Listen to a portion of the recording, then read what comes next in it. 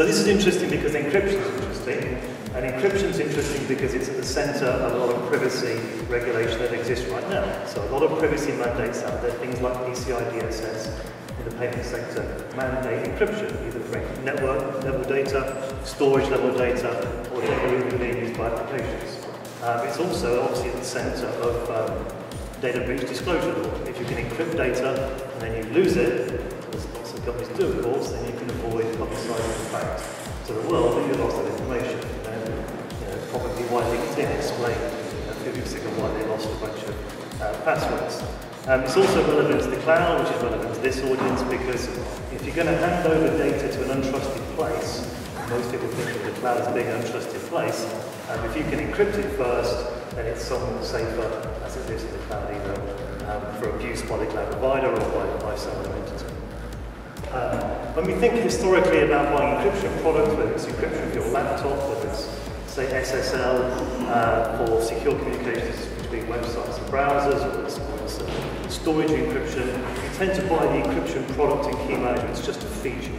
It's the way in which you look at the keys that we use to do the encryption, and therefore to do the decryption to really release the data again. And that's okay when you've got a couple of instances of encryption in the enterprise. But when you think about in the context of data privacy, for example, you want data to flow across the enterprise. You want it to be encrypted in one place, decrypted somewhere else. Maybe it'll be encrypted on the website, maybe it will be decrypted in some application, a loyalty processing system or a transaction processing system. Think of backup data, encrypting in one data center, decrypting in another, because that data center is burnt down. So lots of reasons for exchanging data. It would be nice if you could exchange it in a secure fashion, not an insecure, some clear text type fashion.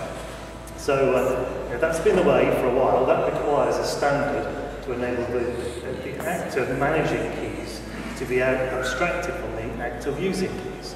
Think about a tape drive, self-encrypting tape drive, or a self-encrypting database, or self-encrypting disk drive, or self-encrypting thumb drive, whatever it might be.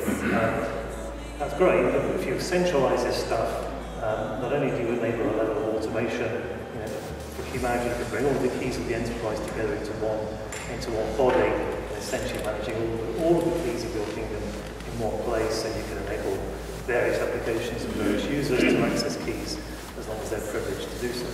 One of the biggest downfalls of encrypting any information, of course, is if you lose the key, then you lose that data, and it's gone forever, which people describe to me as a resume-generating event. So if you're in the storage business, you don't want to be losing keys. So centralising keys, not having keys being stored on tape drives or disk drives, is a very good idea. That requires a standard to enable keys to be moved between managers and consumers, things that use keys, things that manage keys. That sounds like it would be easy, but of course it's not easy, because these things are secrets. Managing secrets is not a simple task, and exchanging secrets between things that don't know each other, don't have particular trust models, not a particularly easy task either. So 4 or 5 years ago, there were 5 or 6 competing standards for key management interoperability or key sharing. I'm pleased to say that KMIP was one out. It's pretty much the only, as we say in England, the only girl on the block these days in terms of managing keys.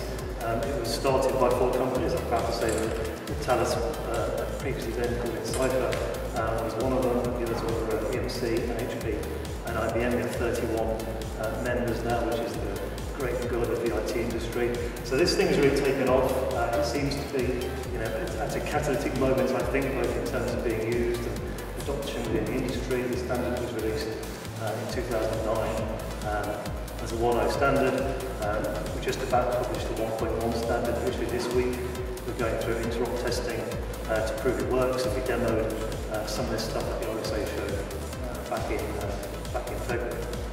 And obviously, we're in the business of attracting endpoint vendors, people that have things that want to be managed, certificates, storage devices, databases, whatever they might be. So applying this to the cloud, just to come back full circle, the reason why I think this is interesting in the cloud context is because you don't, even if you're doing encryption in the cloud, lots of people want to do that because that's where data can be stolen.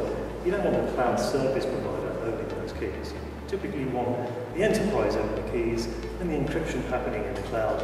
Maybe even the cloud provider wants to control the keys and the encryption happening in the enterprise. But either way, encryption, key management are operating in different places And that's why you need a standard. We just published a survey about encryption use within the cloud. If you'd like a copy of that, then I'll give you copies up on our website. You can download it, or copy the book, and come and get a copy. And if you have questions about key management, threading as it is,